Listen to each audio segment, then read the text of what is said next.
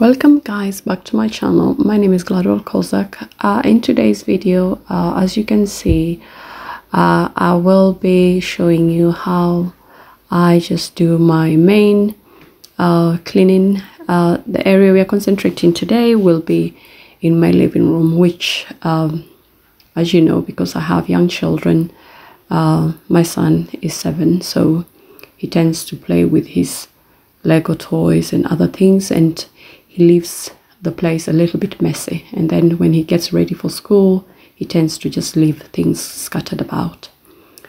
So hopefully you will enjoy this one.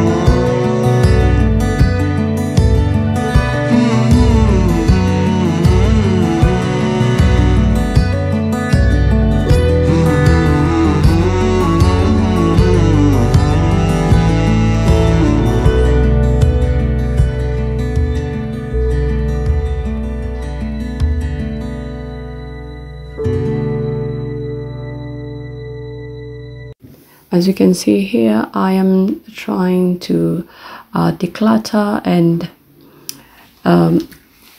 get rid of all the electronics that are no longer in use, all the extra box set equipment that we no longer use or need, all the tablets that are no longer in use, or they're all good to be getting rid of. And I will also have extra and spare space for putting other things in that drawer.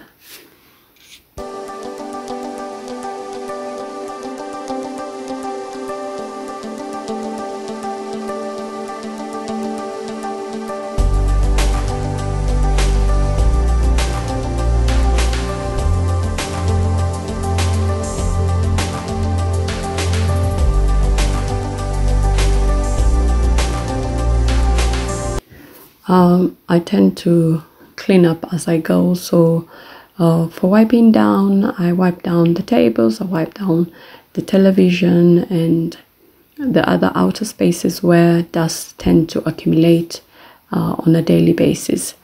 But the main cleaning, I really do it at the end of the weekend, because I am mom, but I am also a full-time employee, so I don't tend to have time to do all the cleaning. I just do mainly what I am able to do, and the rest of the major cleaning I do over the weekend.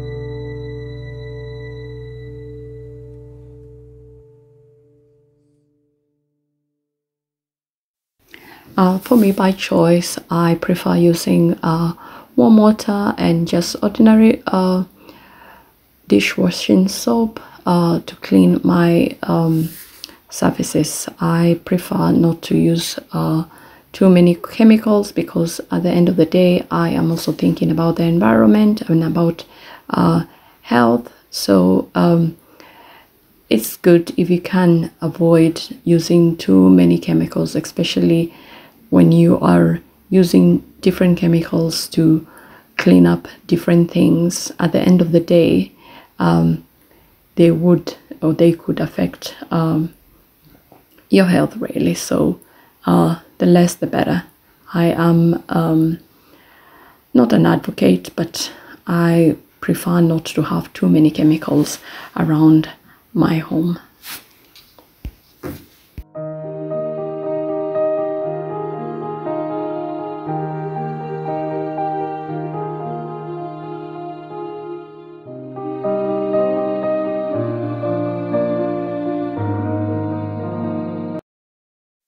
It is always advisable every once in a while to just remove all the cushions and vacuum the seats, because that's where so many things tend to just fall over, the crumbs and all that kind of stuff. Especially for me, because I have a young boy, so he tends sometimes to eat his snacks on the sofas, and they tend to have lots of crumbs, and also his toys, the little Lego bits and all that kind of stuff, they all tend to just be hidden and fall under the cushions, and it's always good to clean those areas as well while you vacuum the floors in your house.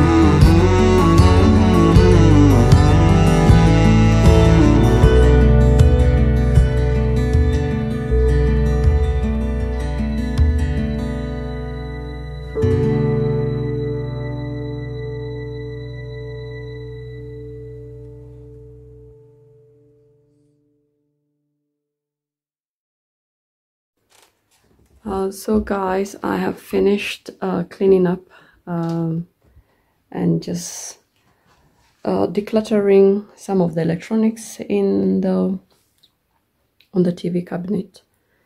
So I'll be getting rid of them rather than just keeping them here, hoping to use at some point, which is not going to happen. So everything is done, the vacuuming, so the room is all nice and clean. And yeah, when the children come back from school, we are all going to be in a clean, nice living space, especially because our living space is not that big.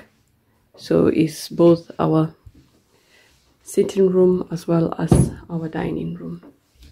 So as you saw on the cleaning video, I tend to clean all those areas which tend to get